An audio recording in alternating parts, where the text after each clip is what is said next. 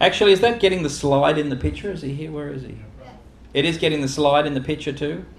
Good, okay. Because if it's just my face, it's not going to make sense. It's going to be like some horror movie. Okay, so simply, you'll notice when I did that, I'm letting you in on a few secrets here, all right? This is behind the curtain stuff. You'll notice I play high mostly, because the higher you get on the trombone, the closer the notes get together. You don't need, and by using the trigger, you can get nearly every other note that you can't get. So if you're playing like a blues in F, if you want,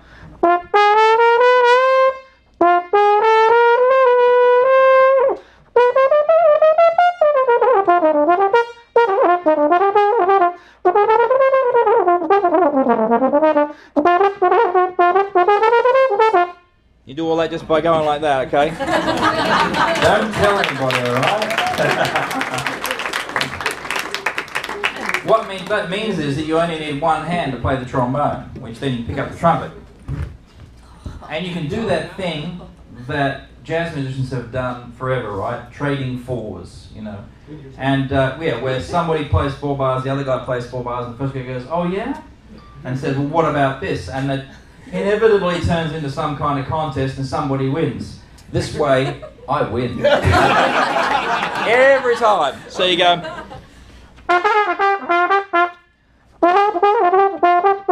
And then so on, and you get, you know what, I should play a tune. I was mucking around here when I came in and they set up the keyboard. I think this records. It's always hard, this is a new model. But I played a little couple of choruses of an F blues in here before, and if I'm not mistaken, it'll do it again. Although we did turn it off, it's probably gone, let's see. No, that's not it. Let's see.